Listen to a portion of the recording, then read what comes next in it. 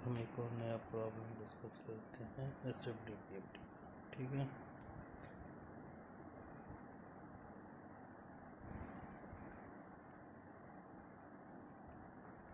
ठीक SFD PFD में एक प्रॉब्लम डिस्कस करते हैं। इस बार हम प्रॉब्लम सेलेक्ट करेंगे कैंटिलीवर। ठीक है, कैंटिलीवर कैसे सेलेक्ट करते हैं, इसीलिए इससे पहले हर टाइप के बीम पे मैंने आपको रिएक्शन निकालना बता दिया, क्योंकि एसएफडी बीएमडी में बिना रिएक्शन निकाले आप ड्रा नहीं कर पाओगे। सपोज करिए यहाँ पे एक पॉइंट लोड लगा है 10 किलो न्यूटन, यहाँ पे एक मोमेंट लगा हुआ है 15 किलो न्यूटन। अभी एक छोटा सा प्रॉब्लम को सेट करते हैं। ये डिस्टेंस आपका 2 मीटर है, फिर ये डिस्टेंस भी 2 मीटर है। ये हम पॉइंट सेलेक्ट करते हैं ए बी सी। ये आपका गिवन प्रॉब्लम है। अब आपसे प्रॉब्लम में कहेगा कि आप एसएफडी बीएफडी आप बनाइए। ठीक, तो सबसे पहले हमें इसका रिएक्शन फाइंड आउट करना होगा। तो रिएक्शन फाइंड आउट करना मैंने आपको बता चुका हूँ, तो मैं आपको बगल वाले पेज पे सॉल्व करूँगा। ठीक है, तो यहाँ पे आपका वर्टिकल रिएक्शन होगा। सपोज करिए ये R1 है, ये हॉरिजॉन्टल रिएक्शन R2 और मोमेंट हम एज्यूम कर रहे हैं M1। इसकी वैल्यू निकालने के लिए सबसे पहले मैं क्लियर कंडीशन में वो नहीं लिख रहा हूँ क्योंकि टाइम ज़्यादा लगेगा, मैं डायरेक्ट लिख। तो समेशन एफ एक्स, अगर इक्विलिब्रियम कंडीशन अप्लाई करें तो समेशन एफ एक्स पर 0। देखिए R2 की वैल्यू 0, एक्स एक्स एक्सिस पे केवल हमें R2 की वैल्यू है जो राइट हैंड साइड है, लेफ्ट हैंड साइड से कोई भी फोर्स बीम पे नहीं लगा है, तो इसलिए R2 की वैल्यू 0 होगा। सेकेंड, हम कंडीशन अप्लाई करें समेशन एफ वाई इक्वल 0। देखिए इसका मतलब क्या है, अपवर्ड इक्वल डाउनवर्ड। ठीक, तो हमारा अपवर्ड है देखिए R1, तो इसलिए हम लिख सकते हैं R1 इक्वल 10 किलो न्यूटन। ये लिखा, क्यों? क्योंकि R1 हमारा अपवर्ड है और ये 10 न्यूटन डाउनवर्ड है, तो अपवर्ड इक्वल डाउनवर्ड, ये दूसरे को बैलेंस करेंगे। एक लिमिट कंडीशन अप्लाई करें तो R1 इक्वल 10 आएगा। ठीक, ये हमें वैल्यू फाइंड आउट हो गया। इसके बाद हम equilibrium condition, third equilibrium condition, moment लें समेशन एम ए इक्वल 0। हम इस एक पॉइंट के रिस्पेक्ट में मोमेंट लें तो हमें मिलेगा clock wise moment equal anti clock wise. Clock wise moment है हमारा m इक्वल 15, ये ऑलरेडी मोमेंट दिया था, और ये 10 इंटू ए से डिस्टेंस है इसका 4। तो हमें टोटल m की वैल्यू जो मोमेंट होगा ये हमें मिलेगा 40 और 15 55 किलो न्यूटन मीटर। इसको सॉल्व करेंगे तो हमें 55 किलो मीटर मिलेगा। इस तरह हम m की वैल्यू 55 और R1 की वैल्यू 10 किलो न्यूटन, ये 55 किलो न्यूटन मीटर मिलेगा। ये हमें रिएक्शन फाइंड आउट हो गया। ठीक है, देख लीजिए कितना है, कैसे निकला, ये आपको समझ में आ गया होगा।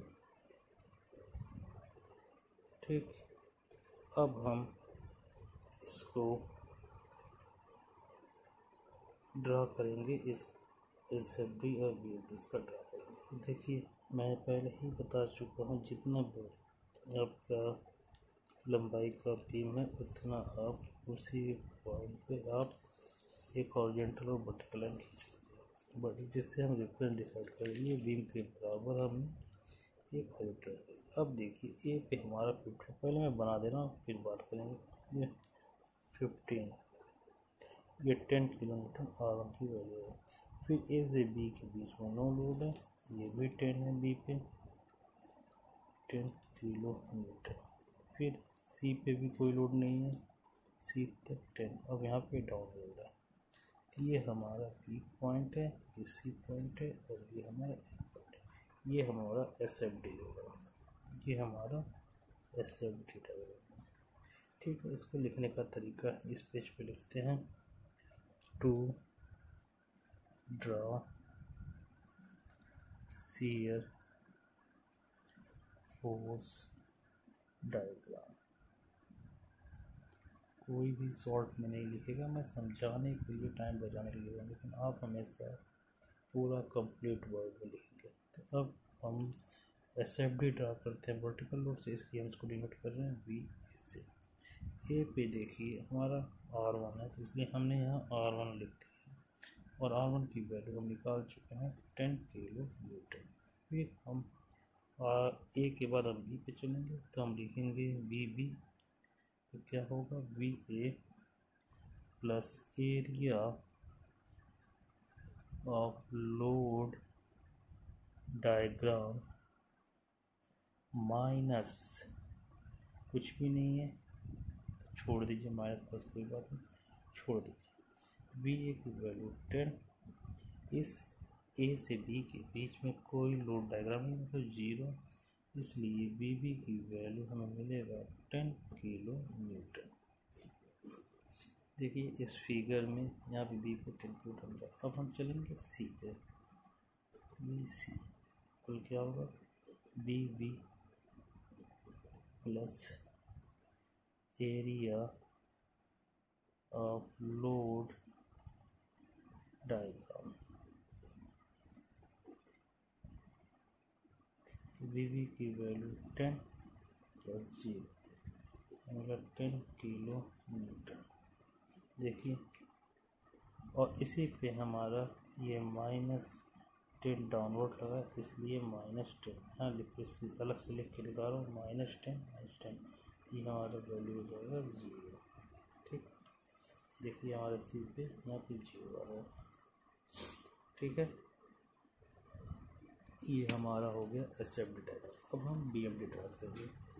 BMD ड्रा करने के लिए बीम की बराबर रेफरेंस लाइन ले लीजिए। लिखने का तरीका बाद में बताऊंगा, पहले आप ड्रा करिए।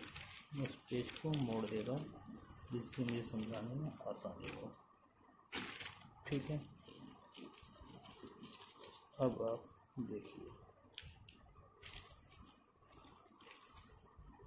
देखिए, हमारा V हम मोमेंट ड्रा, फिर से लिखते हैं to draw bending moment diagram. ठीक है, तो हम बेंडिंग मोमेंट का नोट करते हैं, तो इसलिए MA इस A पे मोमेंट है आपका 55 किलो न्यूटन मीटर। ध्यान रखिएगा, तो ये 55 किलो न्यूटन एंटी, नीचे आ गए 55 किलो न्यूटन मीटर। ठीक है, उसके बाद हम कहाँ चलेंगे B पे, तो हम लिखेंगे MB। लिखने का तरीका क्या है, MA प्लस, मैं पूरा लिख रहा हूँ, area of shear force diagram. ठीक है, area of shear force diagram, तो MB को MA की वैल्यू 55, ये डाउनवर्ड था ना एंटी क्लॉकवाइज, इसलिए माइनस होगा। ठीक है, ये -55 plus area of shear force diagram. ये देखिए, ए से बी के बीच में 10 इसकी हाइट है और लंबाई 2 है, तो इसका एरिया होगा 2 × 10। ठीक, हम इसकी वैल्यू आएगा -35 हमारा ऊपर की तरफ यहाँ कहीं होगा, ये हम स्ट्रेट चलेंगे -35। लेकिन देखिए बी पे हमारा मोमेंट भी लगा है ये, तो हम इसको अलग पार्ट से डिनोट करते हैं MB डैश। हम क्या लिख सकते हैं, MB प्लस, देखिए क्लॉकवाइज है इसलिए 15, तो ये हो जाएगा -35 + 15, क्या होगा ये वैल्यू -20। 20 हम ऊपर की तरफ चलेंगे। ये क्यों ऊपर चल रहे हैं, क्लॉकवाइज था इसलिए हमें मिलेगा 20। ठीक, अब हम इसका एरिया निकालेंगे तो हम लिखेंगे MC इक्वल MB, अब B डैश वाला लिखेंगे, plus area of shear force diagram. ठीक है, एरिया से बोला। अब MB की वैल्यू -20 प्लस, देखिए ये आपका SFD पॉजिटिव रीजन में है इसलिए ऐड होगा, और इसकी लंबाई है 2 और हाइट है 10, ये होगा 0। ठीक, ये 20 किलो न्यूटन मीटर। सबका यूनिट लिख के रखिएगा, छूट ना जाए। ठीक है, ये आपका 0। अब हम ड्रा करते हैं, ये हमें ये मिलेगा। ठीक, ये हमारा BMD है, बेंडिंग मोमेंट डायग्राम। ठीक है, ये पूरा का पूरा क्रिएटिव रीजन है, और ये हमारा बेंडिंग मोमेंट डायग्राम। ये हमारा इस तरह हमारा ये कंप्लीट सॉल्यूशन है। तो हमेशा आपको कुछ पॉइंट याद रखना होगा जब भी आप SFD BMD ड्रा करेंगे। आपको पॉइंट क्या याद रखना है ये मैं बता दे रहा हूँ। जब भी पॉइंट लोड होगा, ठीक, दूसरा होगा UDL, तीसरा होगा VDL, और चौथा होगा मोमेंट क्लॉकवाइज या एंटी क्लॉकवाइज। देखिए पॉइंट लोड, 2 पॉइंट लोड हैं, तो हमेशा इसका SFD आपका अगर डाउनवर्ड बट ये हॉरिजॉन्टल बनेगा SFD, मतलब हमेशा नो लोड हो या पॉइंट, इसके बीच में SFD बनेगा। और BMD इसका अगर ये लोड अपवर्ड जा रहा है तो ये वर्टिकल लाइन अपवर्ड जाएगा, अगर लोड डाउनवर्ड आ रहा है तो ये वर्टिकल लाइन, मतलब SFD अगर अपवर्ड बनेगा तो ये वर्टिकल लाइन ऊपर की तरफ जाएगा। BMD अगर SFD निगेटिव में बनेगा तो वर्टिकल लाइन डाउनवर्ड आएगा। ठीक है, दूसरा केस UDL, अगर UDL है इसका हमेशा SFD अगर ये डाउनवर्ड है तो नीचे की तरफ आएगा, अगर ये नेगेटिव, अगर ये पॉजिटिव में होगा तो ऊपर की तरफ आएगा। इसका BMD अगर निगेटिव में तो पैराबोला नीचे की तरफ आएगा, और अगर पॉजिटिव है तो पैराबोला ऊपर की तरफ आएगा। ये आपका BMD है और ये आपका SFD है। ठीक है, देख लीजिए। इसके बाद बेंडिंग मोमेंट BDL है, अगर BDL है तो आपको ट्रायंगल बनेगा, अगर आपका BDL है तो आपका ये ट्रायंगल बनेगा। ठीक है, इसका SFD अगर ये निगेटिव में तो पैराबोलिक नीचे आएगा, और ये ऊपर की तरफ जाएगा, पॉजिटिव तो ऊपर जाएगा। ये पैराबोला होगा इसका SFD, और BMD इसका क्यूबिक होगा, डाउनवर्ड होगा तो नीचे की तरफ आएगा ये, और पॉजिटिव होगा तो ऊपर की तरफ। ये थर्ड ऑर्डर का होता है, और पैराबोला हमेशा सेकेंड ऑर्डर का होता है। ठीक है, याद रखिएगा भाई, अगर क्लॉकवाइज मोमेंट है तो SFD नो रूल। BMD अगर क्लॉकवाइज है तो वर्टिकल लाइन ऐड होगा अपवर्ड, और anti clockwise vertical line downward minus होगा। ये कुछ पॉइंट आपको याद रखना है जो कि SFD और BMD ड्रा करने के लिए बेनिफिट होगा। अगर आप ये पॉइंट याद नहीं करेंगे तो आप हमेशा कंफ्यूज रहेंगे। इसलिए SFD BMD ड्रा करने के लिए हमेशा कुछ पॉइंट आपको रिमेंबर होने चाहिए। इस तरह आपका SFD ड्रा हो जाएगा।